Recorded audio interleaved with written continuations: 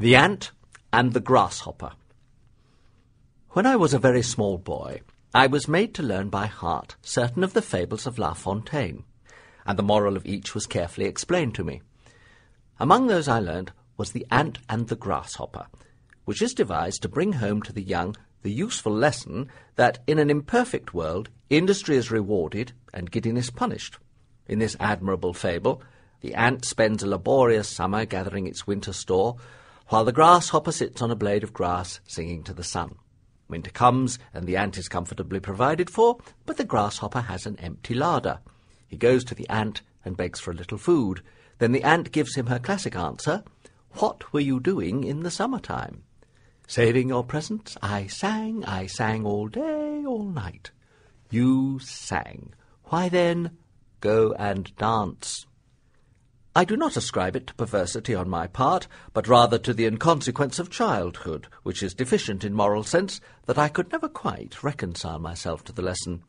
My sympathies were with the grasshopper, and for some time I never saw an ant without putting my foot on it.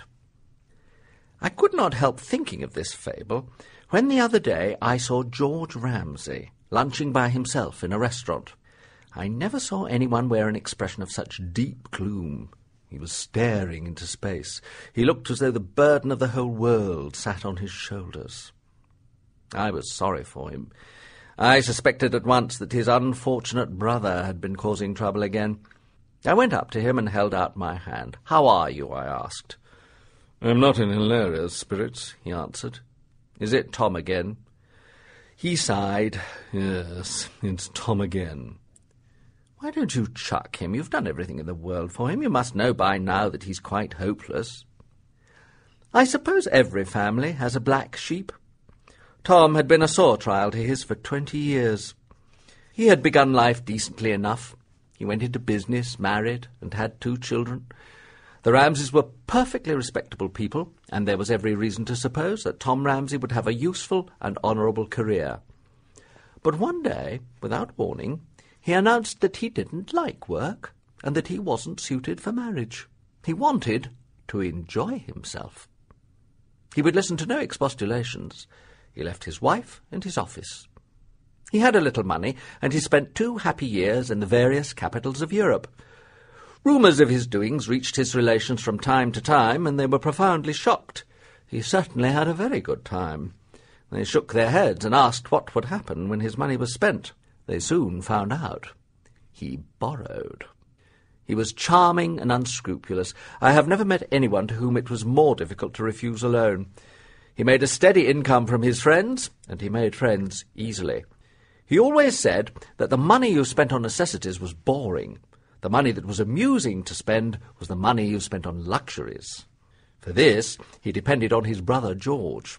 He did not waste his charm on him. George was a serious man, and insensible to such enticements. George was respectable.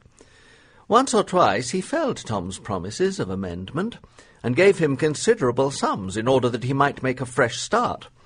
On these Tom bought a motor car and some very nice jewellery. But when circumstances forced George to realise that his brother would never settle down, and he washed his hands of him, Tom, without a qualm, began to blackmail him. It was not very nice for a respectable lawyer to find his brother shaking cocktails behind the bar of his favourite restaurant, or to see him waiting on the box seat of a taxi outside his club. Tom said that to serve in a bar or to drive a taxi was a perfectly decent occupation, but if George could oblige him with a couple of £100, he didn't mind, for the honour of the family, giving it up. George paid. Once Tom nearly went to prison. George was terribly upset. He went into the whole discreditable affair.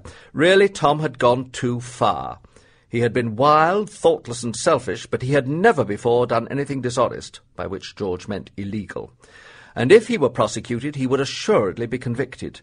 But you cannot allow your only brother to go to jail. The man Tom had cheated, a man called Cronshaw, was vindictive. He was determined to take the matter into court. He said Tom was a scoundrel and should be punished. It cost George an infinite deal of trouble and £500 to settle the affair. I have never seen him in such a rage as when he heard that Tom and Cronshaw had gone off together to Monte Carlo the moment they cashed the cheque. They spent a happy month there. For 20 years Tom raced and gambled, philandered with the prettiest girls, danced, ate in the most expensive restaurants, and dressed beautifully. He always looked as if he had just stepped out of a bandbox. Though he was 46, you would never have taken him for more than 35. He was a most amusing companion, and though you knew he was perfectly worthless, you could not but enjoy his society. He had high spirits and unfailing gaiety, and incredible charm. I never grudged the contributions he regularly levied on me for the necessities of his existence. I never lent him £50 without feeling that I was in his debt. Tom Ramsay knew everyone, and everyone knew Tom Ramsay. You could not approve of him, but you could not help liking him. Poor George, only a year older than his scapegrace brother, looked 60. He had never taken more than a fortnight's holiday in the year for a quarter of a century. He was in his office every morning at 9:30 and never left it till 6. He was honest, industrious, and worthy. He had a good wife, to whom he had never been unfaithful even in thought, and 4 daughters to whom he was the best of fathers. He made a point of saving a third of his income, and his plan was to retire at 55 to a little house in the country, where he proposed to cultivate his garden and play golf. His life was blameless. He was glad that he was growing old, because Tom was growing old too. He rubbed his hands and said, "It's all very well when Tom is young and good-looking, but he's only a year younger than I am. In 4 years he'll be 50. He won't find life so easy then. I shall have £30,000 by the time I'm 50. For 25 years I've said that Tom would end in the gutter, and we shall see how he likes that. We shall see if it really pays best to work or be idle." Poor George. I sympathised with him. I wondered now, as I sat down beside him, what infamous thing Tom had done. George was evidently very much upset. "Do you know what's happened now?" he asked me. I was prepared for the worst. I wondered if Tom had got himself into the hands of the police at last. George could hardly bring himself to speak. "You're not going to deny that all my life I've been hard-working, decent, respectable, and straightforward. After a life of industry and thrift, I can look forward to retiring on a small income in gilt-edged securities. I've always done my duty in that state of life in which it has pleased Providence to place me." "True. And you can't deny that Tom has been an idle, worthless, dissolute, and dishonourable rogue. If there were any justice, he'd be in the workhouse." "True." George grew red in the face. "A few weeks ago, he became engaged to a woman old enough to be his mother. And now she's died and left him everything she had, £500,000, a yacht, a house in London, and a house in the country." George Ramsay beat his clenched fist on the table. "It's not fair, I tell you, it's not fair. Damn it, it's not fair." I could not help it. I burst into a shout of laughter as I looked at George's wrathful face. I rolled in my chair. I very nearly fell on the floor. George never forgave me. But Tom often asks me to excellent dinners in his charming house in Mayfair, and if he occasionally borrows a trifle from me, that is merely from force of habit. It is never more than a sovereign.